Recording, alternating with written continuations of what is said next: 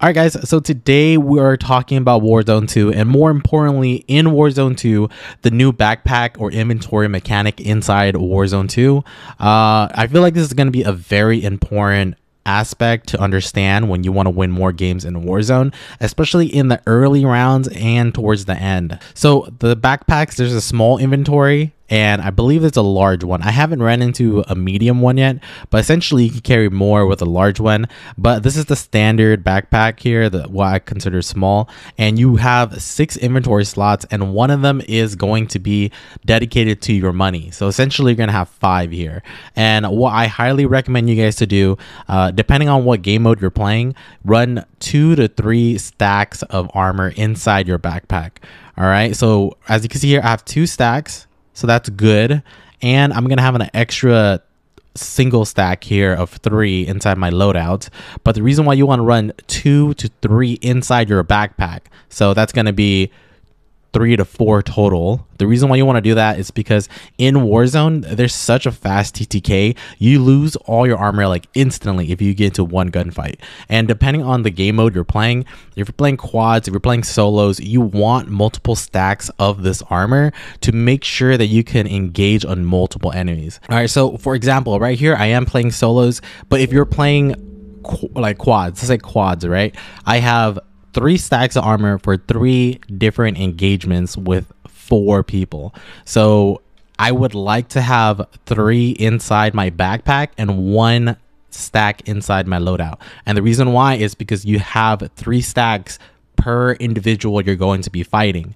If I had 3 stacks right here, 3 stacks of armor, so 2 are in my inventory and 1 in my loadout, and I was playing quads, if I did not get a clean down on the first person, this is going to be an issue because they're going to knock my armor and I'm able to get like 3 people down. And then once I fight that last person, I'm not going to have any more plates or whatever else I have on my body right now. So I highly recommend you guys prioritize armor for the first 2 to 3 slots. But then after your 2 to 3 slots, you should definitely either get kill streaks or lethals. And the reason why you want to focus on kill streaks or lethals is because you want to be able to use these items right away. Okay, do not carry extra ammunition unless you're running like rocket launchers or something.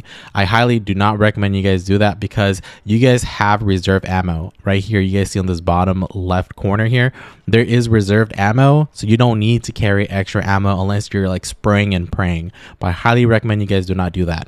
You guys can be carrying extra trophies or whatever you guys want, but I will prioritize carrying 2 to 3 stacks of shields inside your backpack, and then the rest I would focus on running lethals or kill streaks. Okay, and then here is an example of a large backpack. As you guys can see, you get to carry 1 extra gun, right?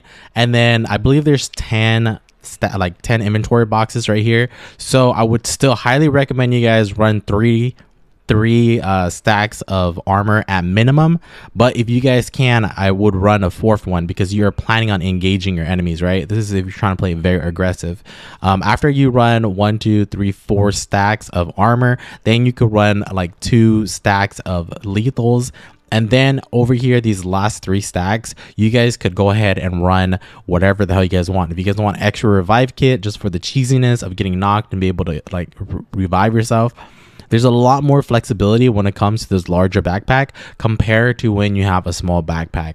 And then being able to run a 3rd gun, you could run like a rocket launcher, a sniper. This changes your options when it comes to engaging your enemies and your whole arsenal when you have a larger backpack. All right, and then here we are back at the small backpack, and I just want to sum it up and really make you guys focus on this small backpack because majority of the time when you're first landing in, this is what you're going to have. You're not going to have a large backpack. And who knows, you might even play a whole game without getting a large backpack. So the small backpack, like I said, it's going to be cash. And then the next 2 to 3 slots, you're going to want armor stacks. And then these last 2, you could go ahead and keep 2 different types of lethals, right? So like Semtex and your drill charge in case someone's behind cover. Those will greatly change how your gunfights play out because of your inventory.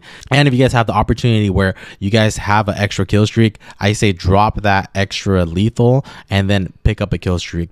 But I highly recommend you guys focus on mastering how you guys want to manage your inventory in Warzone, because this could definitely make or break whether you win the game, whether you have enough extra armor, whether you got the right lethals, or you got an extra UAV and an airstrike. So make sure you guys focus on that. If you guys like this video, do me a favor, smash that like button, comment down below what you guys think about this new like looting system, and go ahead and subscribe because we want more Warzone 2 MW2 gameplay. Peace.